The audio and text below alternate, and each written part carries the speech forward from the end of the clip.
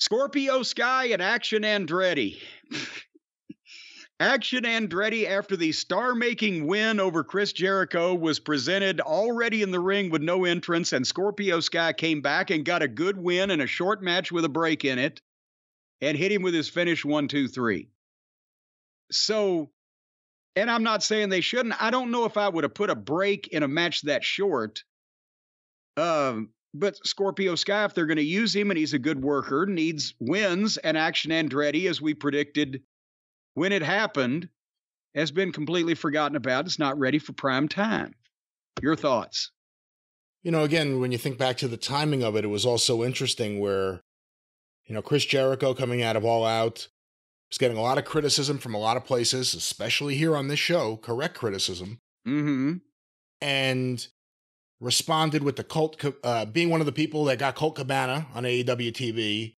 And then he was going to prove a lot of people wrong by making someone. You guys say I don't make anyone. I just leech off these young guys. Watch this. You've never even heard of Action Andretti before. And we haven't seen him since. And like you said, not even an entrance. He's just in the ring. He beat Chris Jericho on Wednesday night. What was the follow-up? Everyone wants to defend the booking of either AEW or specifically the Chris Jericho segments. What was the follow-up? Was it worth it? Did it make sense? Was it a bad idea at the time that that some people didn't want to point out, but other people did, and now it's apparent that it was a bad idea. Nothing against Action Andretti. He was a pawn in this whole Jericho game. I swear to God, I was about to say he was a pawn in the game.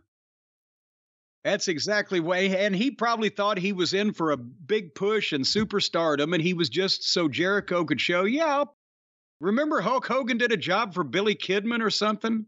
But then Kidman, people said, it didn't really help Kidman. Yeah, but he kept getting used on TV. Yeah. In that way, it helped him, or whoever it was. I think that's the example you're talking about.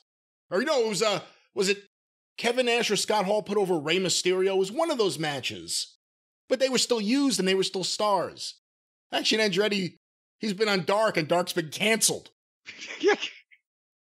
Oh, no, it's not been canceled. They just decided to make it darker.